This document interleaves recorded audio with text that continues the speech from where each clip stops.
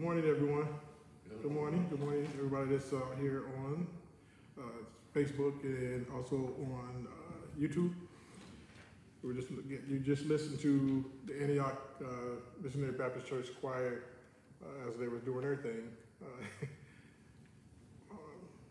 So today we are. If you didn't get that yellow book, the booklet. Let me see what anybody's book. 120 has.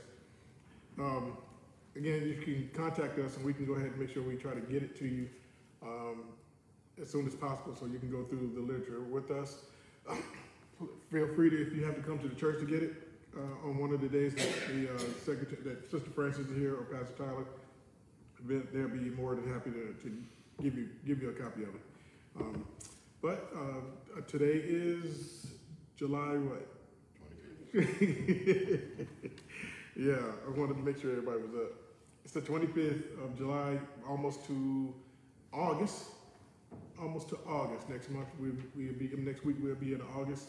And again, this year is going quickly. Again, going through the pandemic, it's really going fast. Already August. Soon it'll be Thanksgiving and Christmas, everybody's favorite holidays, right? Right? All right. We're going to go ahead and pray us in. What do you got, President? Everyone bow your heads. Dear Heavenly Father, we come once again to say thank you. Thank you for allowing us to see another day. Bless everyone by the sound of my voice. Help us as we come through these lessons, that we learn to gain understanding of what you want us to do, how you want us to act, and how you want us to treat each other. Teach us in a way that we come together more as people, that we become more loving, more forgiving, and more understanding, and help us to be great leaders and as well great followers, that we can become more attuned to your way and not our way. Change our hearts and minds. In all things we pray. Amen. Amen. Amen. And today we're starting on the deliverance, conquest, wisdom, and courage, which should be on your second page. Yeah. Should be on the second page. So we're starting there. The first question I have for everybody. What does deliverance mean to you? What does deliverance mean to you? Can anybody chime in on what is deliverance? What does it mean to you? Because the word deliverance means, it's an actual word that means to be rescued and set free. Rescued and set free. So what are some things you can think of when it comes to being delivered? Anybody? Well, I believe it's different aspects of being delivered, but I can say one for me is like if I have a difficult trial and I'm looking to the Lord to deliver me from that and then teach me a lesson in it, and I'm looking forward to that, and then after he delivers me from it, from being under that kind of in the pit, or under the burden of that trial and being in the pit, then I need to remember what he's teaching me, the lesson he taught me. So that's one form of deliverance for a Christian. Yeah, make sure that's home. What about anybody else? What is deliverance? What is deliverance? When I joined the church, that confessed my belief in Christ and all that I was delivered from most of my ways of sin and set on a different track to walk a more Christian-friendly way. Mm-hmm. And come out of the way of the world, Right. and get on the Christian way. Right. So you were looking to get released, released from something, released from the stuff that you used to do in your past, released from the stuff that was going on that we know that wasn't right, or no, sorry, you didn't know. You knew what was right and wrong, but you wanted to be released from that, right? You wanted to pretty much escape that other life. Right. And it's difficult for us to escape something that we so used to doing, and not knowing that it's wrong, we still continue to do it because we know it's a norm to us. It's a norm to us. You seem to get some relief out of it, right? You get some relief out of, once you get delivered, get some forms of relief. You know, it's like that burden is off of you. It's a burden that's lifted off of you, of something that, okay, I was doing wrong, now I'm not. I don't have to face, looking behind my back and look and see who's coming. I don't have to look around and you know, jump every time somebody says something to me, somebody jump. You know how you jump? Like it scares you. Yeah. But it's just, you know, you just release from all that grief and anger, per se. What is going on right now that you need to be released from? It's something, I mean, do you have some anger towards somebody that you need to release, you need to get released from? I mean, we all have things going on in our lives and it's just that one or two people that we don't, you know, that we are not comfortable with or we're angry with. What about that? What can you do to get released from that? Somebody that you're angry with. What are some things you can do to be released? I mean, can you call them up and apologize for something? Well, I think one thing we can do is admit that we are angry with them in a lot of cases. We won't even admit it to ourselves. And then talk to them about it or whatever, if we can, in a spiritual way. You know how we want to, worldly way, but we can talk to them in a spiritual way. Then we can probably solve a lot of problems. Right. They might be angry at us too. We don't think about what we've done as well. So it's one way of approaching it, admitting it and getting it out in the open. I mean, you want to have peace within yourself, right? You want to have peace within yourself. You want to have peace within the situation. So yeah, talking it out, trying to see if you can, you know, squash all the stuff that was going on in the past, what's been going on for years. You know, squash that stuff. You know, become a family again. We talked about that last week about how the dysfunctional family. We all have had a part of a dysfunctional family, right? But again, forgiveness, being able to just you know, just like you say, Tony, just admit it that I'm angry with you. I mean, at some point you got to. You know, you want to be forgiven and be released from all that bondage. I think that as when Abram, before his name was changed, God changed his name to Abraham. God had made some commitments to him, and he confronted God about it. How can I mean, I don't see nothing. I don't. Where is all this? And God told him, I'm your best friend. I am your best way. And what he was saying is that if someone offend you, as the deacon said, if you can talk to them about it, some people you can't confront them about anything, but you can always talk to God. Okay? And so you take it to him. And he will, if you really want to relieve yourself, take it to Jesus, and then he would tell you what route to take. Because sometimes if a person offends you, and we've all been offended by different people, it seems to me like right now it's a way of life that people just love to lie. People love rather tell something that is, or make up something that is not true, better than telling the truth. From the church houses all the way down to the way house. Okay? But that is what it is. Talk to the person if you can. Sometimes it's best not to talk to them because people have animosity towards you. So it's hard to deliver yourself from a situation. So, but how can you do that with a family member, your brother and sister, a family member, if they don't want to talk to you? So, what are some ways that you can do? I mean, if God is trying to tell you that you should apologize, you should apologize to them if possible, and then pray, continue to pray for them. Continue to wait for him. Then it's a point where you have to leave it alone. You just can't keep pursuing it because you're gonna make matters worse up to a certain point. Yeah. But like I say, the only thing you can do is do your part and let God handle the rest of it. But it's hard for us. We hold on to the past. For some reason, we hold on to the past. It's harder on us. It burdens us more when we hold on to the past. You know, the past, we got to let it go. We got to learn to let it go. Don't y'all think that? We have to learn to let it go. At some point, you got to learn to let it go. Oh, yeah. You know, we are all getting older. Of course, it makes sense and it's easy to say it, but what do we usually do? Hold on. Hold on to it still. Right. We still hold on to it. Well, if you let it go, it will come back to haunt you. So you have to confront it, Right. either prop the tree up, Right. or if it's a bad tree, cut it down.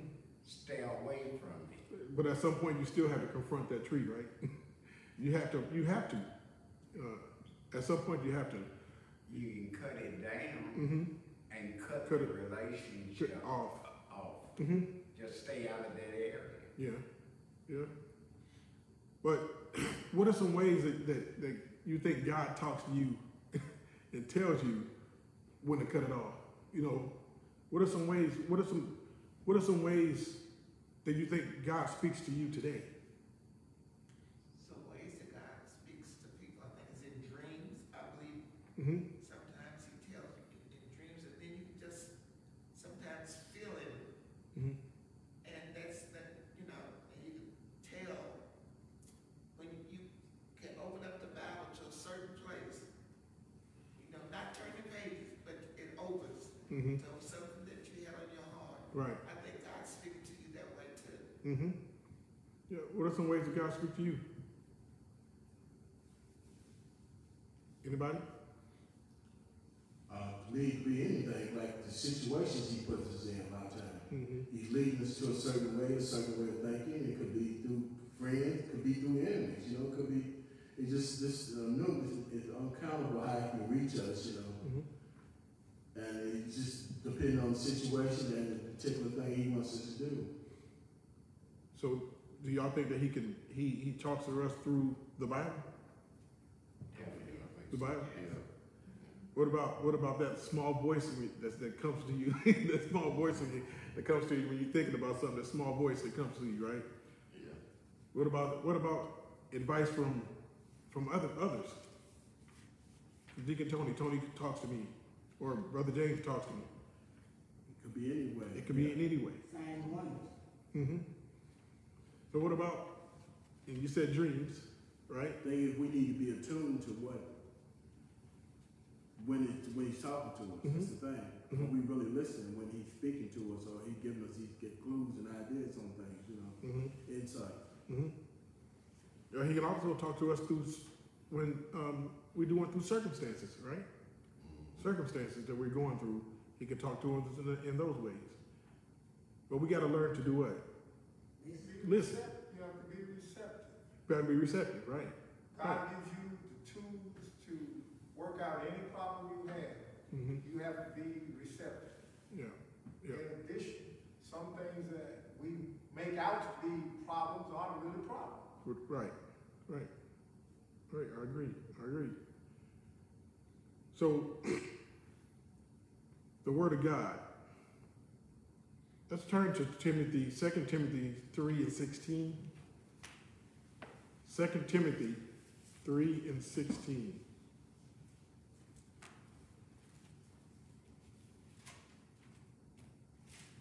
And it's up here, guys. Yeah. I need to make it bigger. Okay. It's just yellow too. Okay. So 2 Timothy 3 and 16. You guys there? You got it?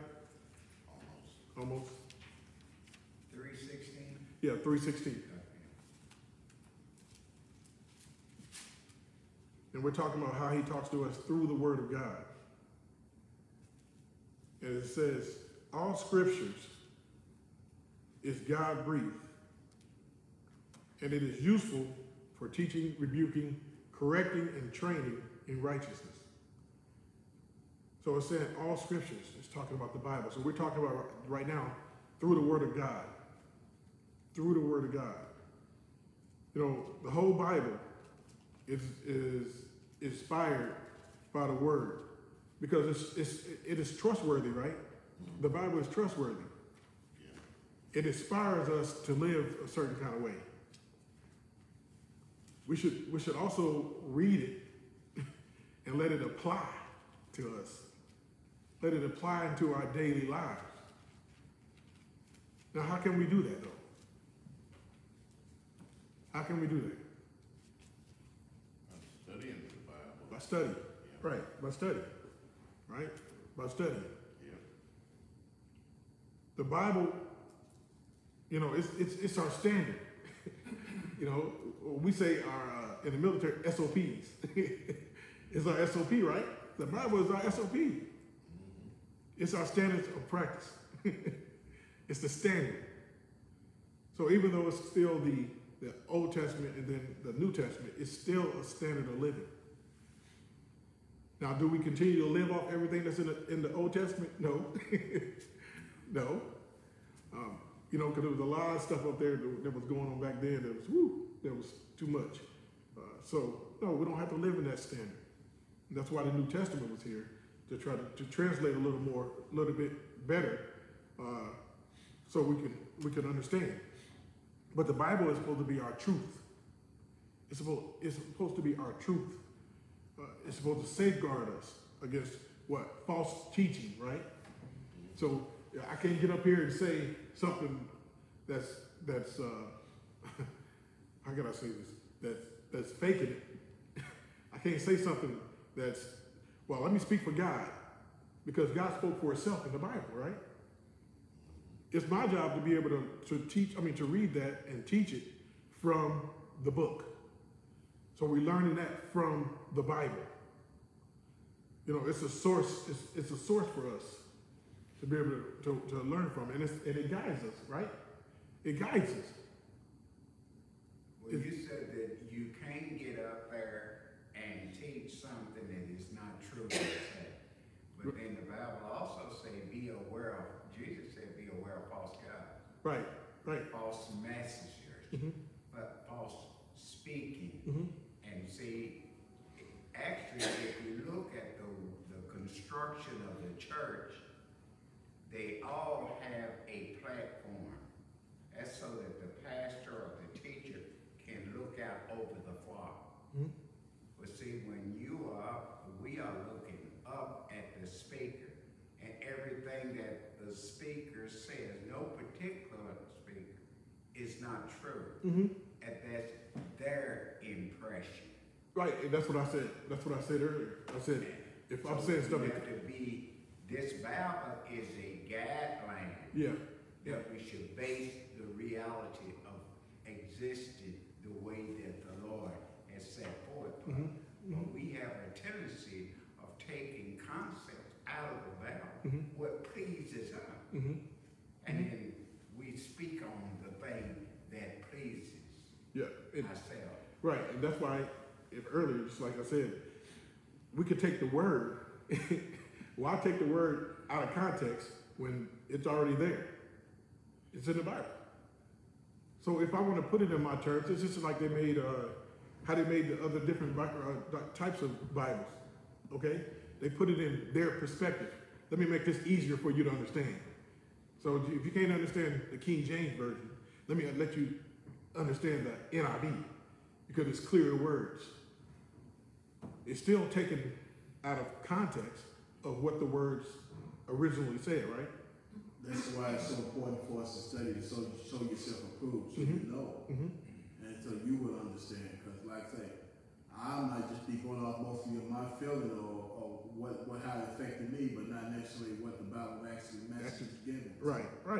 And it has been done in the past, so that's why it's so important for all of us to study to see for yourself. Yeah, we have to.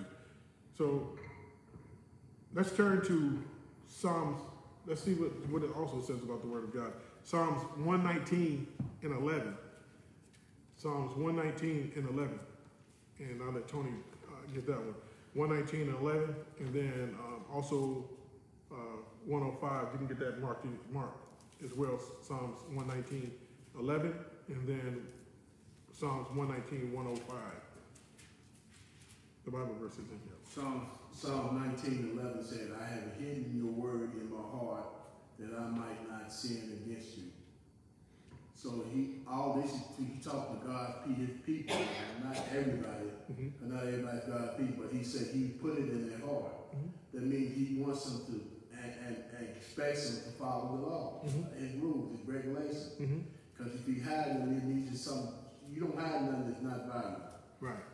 Anything worthwhile, you're going to try to hide it, conceal it, because you don't want anybody to have it. So he said he's hiding this like his special gift that he's given us, his words, his wisdom for his people. So it's just like I can memorize Bible verses, but if I'm not living by those Bible verses, I'm really telling myself a lie, right? I'm living a lie. You know, it's inspiring to memorize scriptures, but that alone don't keep us from sinning. we can memorize the whole Bible, but again, it's not going to keep me from continuously sinning.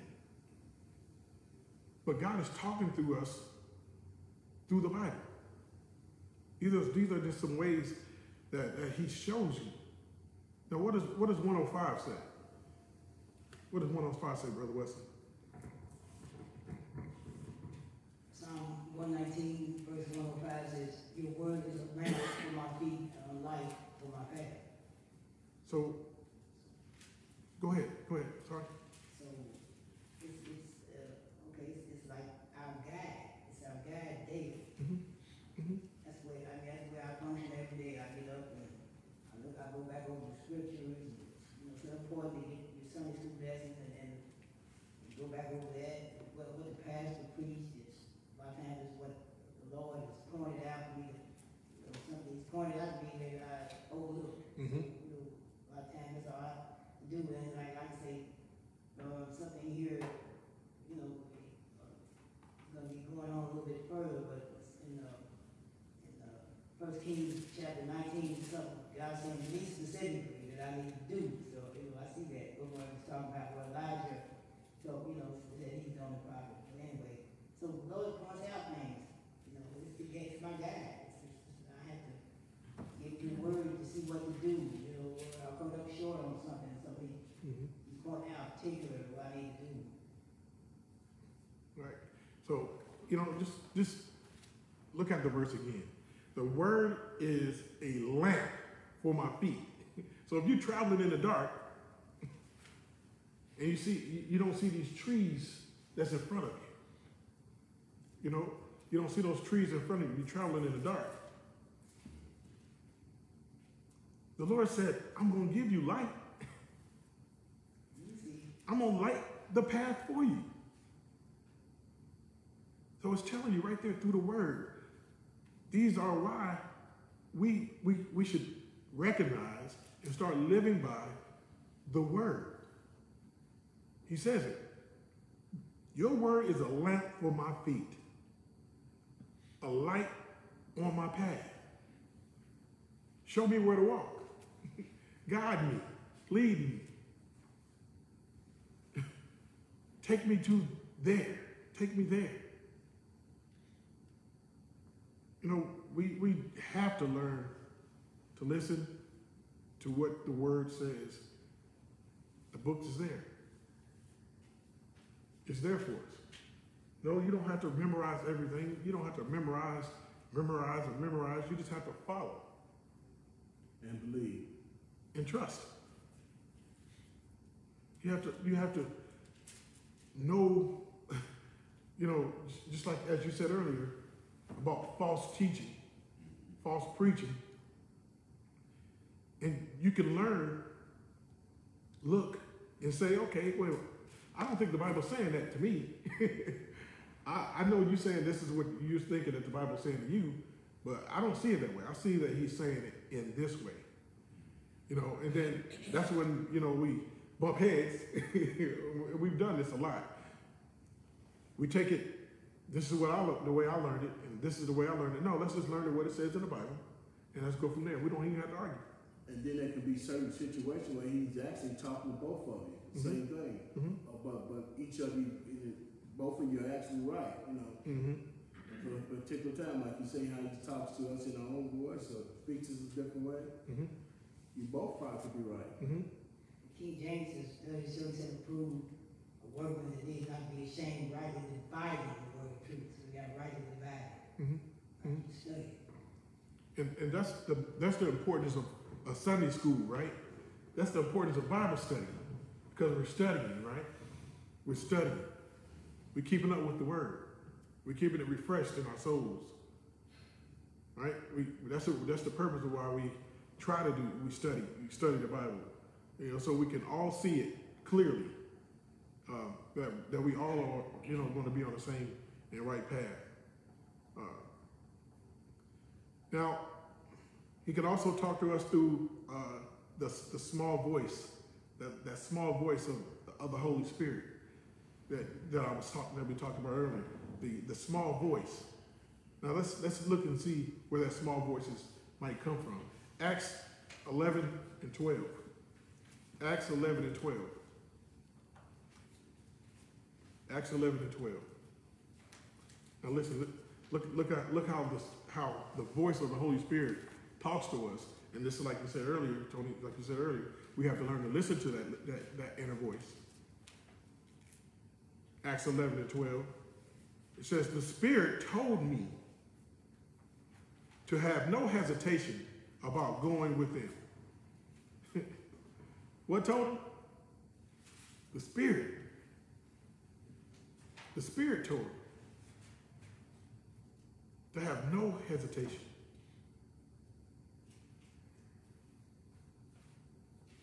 And then again in Acts 13 and 2. Acts 13 and 2. It says, while they were worshiping the Lord and fasting, the Holy Spirit said, listen, the Holy Spirit said, the Holy Spirit said, those are the little small voices the Lord is telling you it's time to change. It's time to turn it off. But these are some ways how the Lord is talking to us through the Bible and now through the Spirit. We've all had that little voice tell us, don't do that, right? You need to stop. You need to stop. The Holy Spirit said, stop.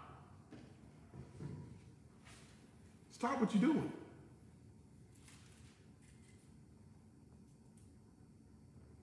You know, and Paul had a vision.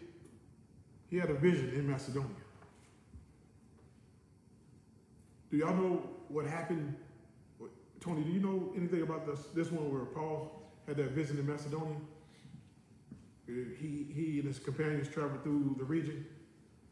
Well, at the time, if I remember, it's just they were building up the churches. They were building up the churches. They were setting them up. Going through the region. Yeah. And he's picking his crew, and the other disciples were separating, picking their crew. So it was just God leading them in a way that was best for that particular group of disciples. Right. And he's you know, everybody was assembling to move. But God knew all of them couldn't work together the same way, so he knew some of them worked better with each other than others. So he had them separate. That's why he spoke to them in that form of manner. So he would get the best out of all of them and what's best for setting up the whole group of churches. So again, that was the Spirit talking to him, right? The Spirit was talking to Paul. He was telling him. We don't know, you know, you don't know, it's something to know that you are a child of God when you hear those little things tell you to stop. Don't do it that way. You know, some people call it what they call premonitions. But this is what the premonition. I had a premonition, and this. No, that was God talking to you. That was the Spirit talking to you. Something told me not to do it. We have all said it. Something told me not to do it, right? Something told me not to go there. And next thing you know, somebody fighting and shooting and stuff. And something told me. Oh, it ain't something told you. It's the Spirit of God talking to you. It's the Spirit talking to you. How many situations have you been in where something you said it? I knew I shouldn't have did that. I knew I shouldn't have did it. We all get in those situations, and we try our best to not even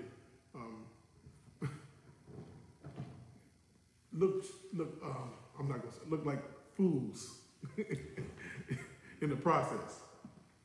Now, some other ways that that God talks to us and we get given advice is others. Other disciples talking to other disciples. Right? Brother Wesley, we go to Proverbs 12, 15 and 16. Proverbs 12, 15 and 16.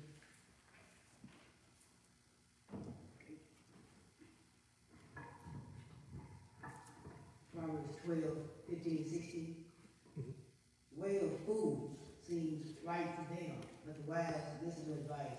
Fools show their annoyance at once, but the prudent overlook an insult. Somebody annoys you, right? Somebody's being annoying. And again, that's Proverbs 12, 15 and 16. Proverbs 12, 15 and 16, that's what he was reading from. And what happens when somebody annoys you? You know, somebody's being annoying. You try to get away from them, right? Mm-hmm. As quick as possible. Yep. But what if that annoying person is the one that's telling you the right thing to do? Have we ever thought about that? I feel that's very seldom. The ones I run into, they might be. Somebody that's annoying you might be the one that's telling you the right thing to do sometimes. You know, only fools continue to keep doing the same thing over and over and over again, right? Mm-hmm. But we've all done some foolish things. But do we take it to God or do we take it to men? Do we take it to God? What is that? Do we take advice from a man? I mean, man or woman? I'm just talking about another person. Would you rather take it from another person than hear it from God? We want to hear it from God, but the first person we reach for is who? People. I need some advice. Why is this happening to me? Why do you think this is happening to me? Why do you think this is happening to me? You know, we're seeking out counsel. We're seeking out answers. But the ironic thing about that, the counsel we seek out knows less about the situation than we do. They do, no less. But, you know, you have those that say, I know what you're talking about. I know what you're going through. You know, I know the same thing you know. What about, as they say, the audible voice of God? The audible voice of God. That's in Acts 9, 4 and 5. Acts 9, 4 and 5. We're talking about the audible voice of God, Brother Tony. The audible voice of God. What is that? Remember Acts 9th chapter, verse 4 and 5. Mm-hmm. And it said, he fell to the ground and heard a voice say to him, Saul, Saul, why do you persecute me? And then verse 5, who are you, Lord? Saul asked, and I am Jesus whom you are persecuting, he replied. And this is before Paul was converted. That he was a tax collector, and he really hard on his own people, the Jewish people, that he would always collect more than what is required, and he would always persecute them and bully them more than he would do everyone else. Mm-hmm. So on his road, is where he first started getting converted, that God stops him and blinds him and knocks him off his jackass or donkey, whatever you want to call it, and it is where the changeover starts taking place. Right. And Paul didn't see the vision, right? He didn't see it. He didn't see it coming. It's like we don't see when it's coming. We don't see it coming. But something's going to change your life, right? We don't know when it's going to happen. We don't know when it's going to happen, but it happens. You know, where was you at when your life changed and you gave it to Christ? Where was you at? Was you at church, or was you somewhere else, somewhere that you were supposed to be, or were you home? I gave my life to Christ at church. You know, I knew that I pondered it for weeks and weeks and weeks. But then I finally said, okay, I'm giving it all. I'm giving it all. It's the same thing what Paul did. He acknowledged it. And he confessed his own sins. And he surrendered. But this is what we're supposed to be doing when we are converting our life to Christ. Surrendering. I surrender all. Right? I surrender all. I give it all to you, Lord. Not halfway. Because that's what we do. We try to do. We say we're going to give it all, but then we end up doing it halfway because we want to live between Christ and then we try to live in the worldly way, right? That we like, yeah. That we like, that we used to. But we got to cut it off. Cut it all off. You know, we got to cut it all off. Cut it loose. Can't do it halfway. You got to go all the way. You got to surrender all of it. What we got to learn to do. We got to learn to just give it all to Christ. Give it all to him. Right there in verse 5 there, it says, I am Jesus, whom you are persecuted. It is hard for you to kick against the goads. What are the goads? Pricks. It's like pricks. Oh, okay. Mm-hmm. It was like he was hurting. Beat himself against the wall. Yeah, yeah. So, yeah, he was hurting himself. Yeah, fighting on wasting time. Mm-hmm. You only hurting yourself. So. You're only hurting yourself. And he was still rebelling, but you only hurting yourself. The more you try to not take this in, you're only hurting yourself. And that's what God was trying to tell him. You might as well go on and convert. You might as well go on and turn it all over to me, because you're not going to get nowhere without me. That's what he was telling me. That's what he was telling me. And also now, let's turn. This is going to probably be the last verse for today. Matthew chapter 1, 20 and 21.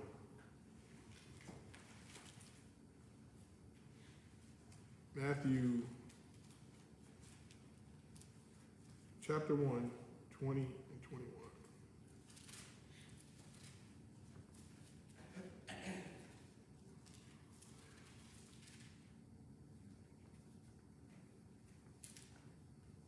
Y'all there? You got it?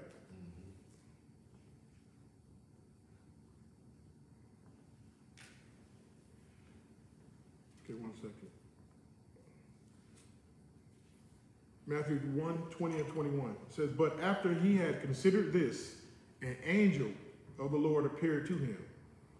And in a dream, this is why I said in a dream, like you said, in a dream, and said, Joseph, son of David, do not be afraid to take Mary home as your wife, because what is conceived in her is from the Holy Spirit. And verse 21 said, and she will give birth to a son, and you are to give his name Jesus. Because he will save people from their what? Sins. A dream. No, we have dreams, right? And the Lord talks to us and speaks to us through dreams. Who's to say that your dream ain't right? Who can say your dream is not a dream? You know, scientists and all the prolific people say that dreams are just your reality. You're still up. Just your brain is just functioning at night. And it's just thinking about something that you was thinking about the day before or whatsoever. Those are dreams from God. They can say what they want to say. I believe otherwise. Dreams do come true. Dreams are true. And it's just as he says, he told him. He told Joseph, so don't be afraid to take Mary home as your wife. Did he listen? Did he listen? Yes. He basically came through. Eventually, but it ended up doing what? Doing it just as God said. That you're going to bear a son, and the son's going, and I want you to name him what? Jesus. You know, so we're going to continue to talk about how God communicates to us. Next week, we're going to talk about how he talks to us through vision, through angels, through circumstances, and by the inner conviction and peace. When we're getting convicted, that's when we want to listen, right? When we're getting convicted. Oh, now I should have listened to you, God. I should have listened.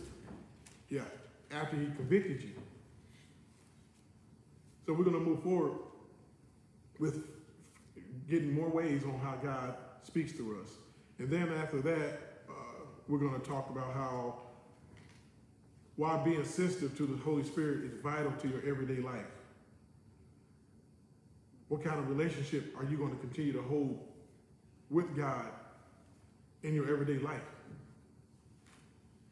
How are we supposed to act? How are we supposed to live? How are we supposed to be sensitive to the Holy Spirit? So we're going to talk about that next week. We're also going to talk about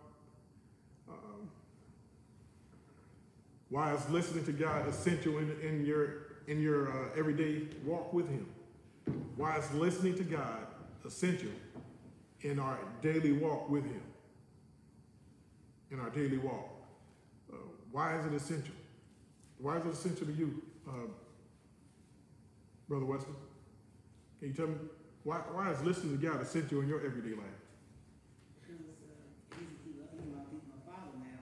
He's like my father and my mother. He tells me what to do. Mm-hmm. I have to listen to him every day Mm-hmm. because he's guiding me. Mm-hmm. He's got an eye on me, and he's guiding me the way I should go, and Mm-hmm. I'm hearing his voice and his instruction, through the word, and then I listen through the word, and sometimes I can hear it on the radio, I can hear it on television, Mm-hmm. and sometimes just driving down the road, I see signs, I see things on people's trucks and automobiles, and it just comes out and see automobiles and trucks and signs, and I mean, it's really something you want to see. You can point out to you on the highway while you drive. Mm-hmm. God's amazing the way he works. Mm-hmm. He's not having to be ignorant. He wants us to know what he has to do. And when he shows us what we need to do, we might as well go ahead and do it. Mm-hmm. Mm-hmm. So, what we went over today is what are some ways God is speaking to you on a daily basis. And we talked about through the Word of God, that's through the Bible, through the inner still, that small little Holy Spirit voices that comes to you, tells you to stop doing it, don't do it. Through the advice of counsel of men and women of God, through the audible voice of God, and through dreams.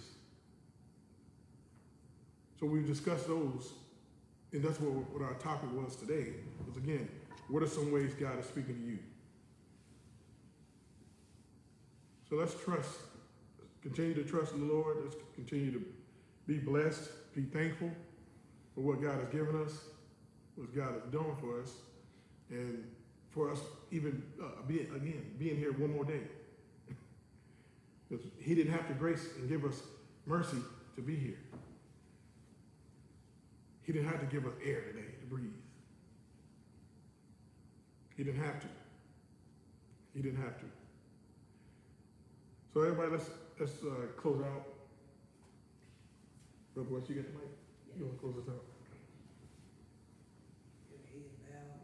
Dear Lord, we just thank you for speaking this morning, this sacred time that you give us here to get some instruction from you and help us to take heed to that and obey and, oh God, surrender our selfish ways unto the ways of Jesus Christ.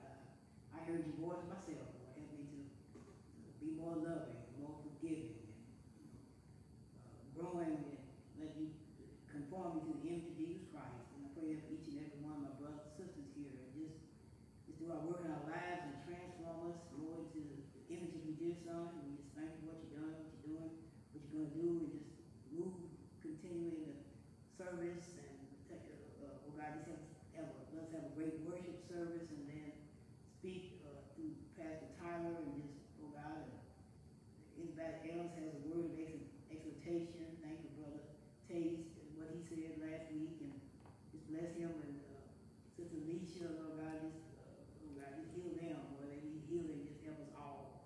Just help us have a great, glorious week, and conclude this month in a mighty way, pleasing fashion in your eyes. In Jesus' name, I ask you, pray your thanks, amen. Amen. Amen. We're going to go ahead and end today, but let's end with some word, some music.